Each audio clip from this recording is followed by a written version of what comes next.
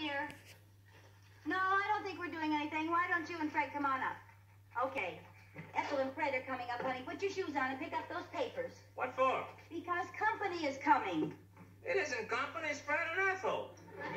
Well, put your shoes on. They know I have feet. Ricky, are you going to help me clean up this place, or aren't you? No, this is my home and I want to be comfortable in it. Your home? What does that make me, a visiting relative? Oh, honey, I didn't mean it that way. You know, I was under the impression that half of everything in this house was mine. All right, all right. You go ahead and clean your half of everything and leave my half just the way it is. All right, we'll divide the room in half. I'll keep my half the way I want to. You keep your half any way you please. Are you kidding? No, I'm very serious. We'll make a line right about here. Ay, ay, ay, ay, ay. Esta mujer está absolutamente loca. Never mind that.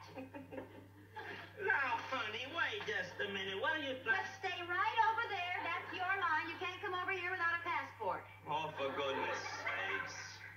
Look, that's on the line. I just want a cigarette. Well, half of what's in this pack is mine. You mean that's the only cigarette we have in the house? Yep, you get Philip and I get Morris.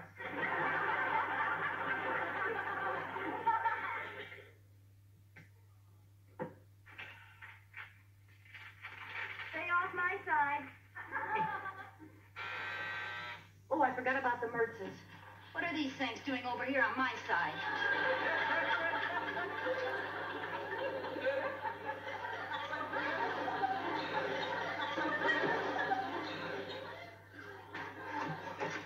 Come in. Hi, Lucy. Hi, folks. Hi.